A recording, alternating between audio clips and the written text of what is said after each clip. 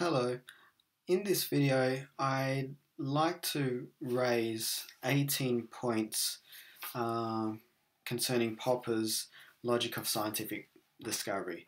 Basically, these points or these 18 theses are a condensation of some of the most important arguments in this book aimed at humanities students. The reason for this is that this is a massive text, often very difficult to get into, particularly for humanities students. Nonetheless, it's such a crucial text in 20th century philosophy of science. While this is aimed at humanities students and liberal arts students, it was actually devised as a result of my experience teaching science and mathematics students. So in that sense, it also speaks to science and mathematics students as well. And I think it's particularly for undergraduates, it's a highly it aims to be a highly useful extra material for studying Popper's work, and it aims to give the reader something extra to look out for when approaching Popper's work. So, okay, so let me get into it. The first point is that Popper's project was a normative project aiming to provide a description of how science ought to be done, aimed not so much at sciences, but those pretenders to science. It is also descriptive in that its normative account is derived from what Popper believed was the characteristic work of great scientists such as Einstein. So he modelled his normative project on what he believes actual scientists were doing. Point number two, the logic underpinning discovery is not fully knowable and contains an irrational element. Point number three, Popper's position is one in which lies between dogmatic certitude and relativism. This is the position of uncertain truth. Truth as a necessary or regulative ideal has crucial implications for social and cultural life. Don't give up on the search for truth, even if this requires counterfactual hope.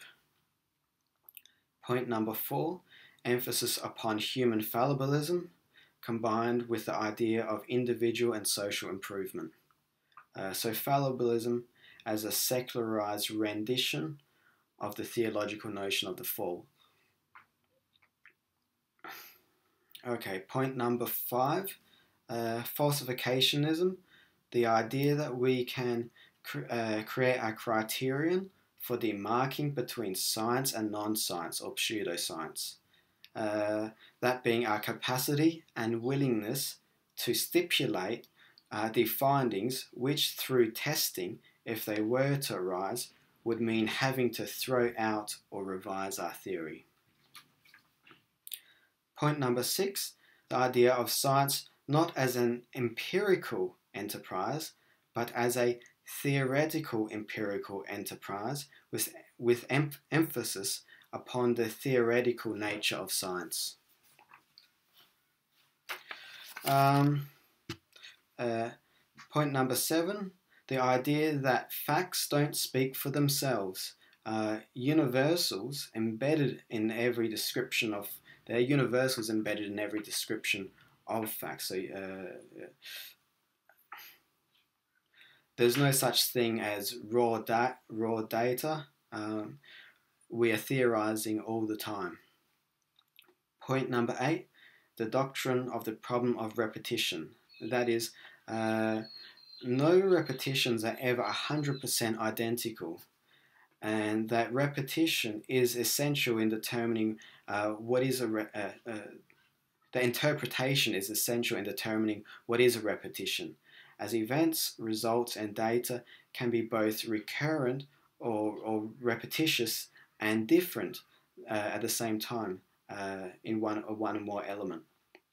So one or more element might be repeated, and might be identical in that way, but there may be other ways in which the repetition differs. And this needs to be posited theoretically beforehand. Point number 9, data does not make something scientific. Neither ultimately does testing. Rather, it's one's critical attitude towards one's tests that characterizes science.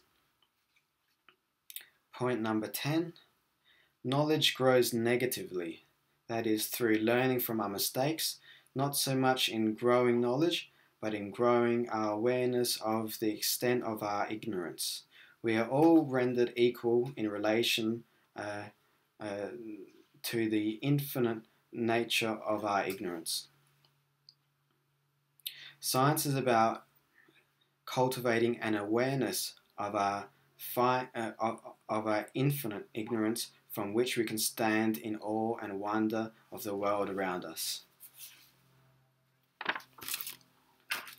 Point number 11. Speculative metaphysics is crucial to science. Speculation projects future trajectories. The speculative atomism of the ancient Greeks provided the conceptual tools for creating modern atomic theory. Point number 12. We cannot get rid of metaphysics, understood as speculation, nor should we, as it would mean abandoning the primary conditions for innovation. Point number 13. Science is not to be posited against meaningless nonsense, such as metaphysics, as construed by the logical positivists. Rather, science aims to enlarge our meaningful engagement with the world, and making a demarcation within the domain of the meaningful between scientific and non-scientific, yet understanding the non-scientific as nonetheless invaluable, containing invaluable creations of the human mind. Point number 14, an irrational element or intellectual love underpins all discovery. Learning is what we call discovery in an individual, non-scientific context, and this is for Popper understood in an evolutionary epistemological context.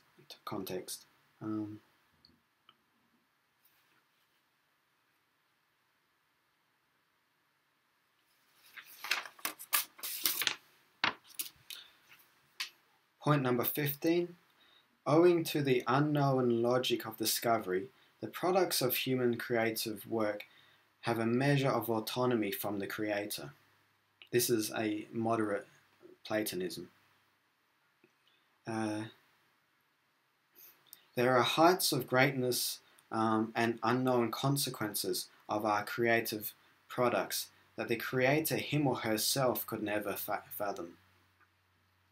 A characteristic of great examples of creativity is that the creator is themselves shocked by their own creativity, and is often left in a state of disbelief that such work came from their own hand and their own mind. That sense of, I did not create this, to quote Handel. Point number 16. Just as a reasonable attitude for humans is to view the reduction of harm or suffering as more important than the promotion of pleasure, as suffering is weightier than pleasure, so too does a falsification weigh or cost more than a verification. One falsification can be enough to throw out a theory. However, verification of a theory can never constitute proof, but at best establish laws as reasonable given the evidence.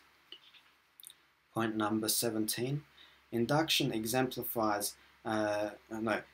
induction justifies scientific laws as probable, not as certain proof. Point number 18. Fallibilism implies that disappointed expectations are the norm for exploration. Knowledge is something to be struggled for, including self-knowledge, and doesn't come easily. So these are my 18 theses or 18 points. I don't expect you to nail them to the doors of your philosophy department, but having them on hand when reading Popper's Logic of the Scientific Discovery would help to give you a sense of what to look out for. They are I think the major currents of his life's thought, and he develops these points to a greater extent in his later books and lectures. But you can see often that the arguments for these and the initial articulations are found in Logic of Scientific Discovery. So that's it for this video, and thank you. Feel free to email or send or write a comment. Yep, bye.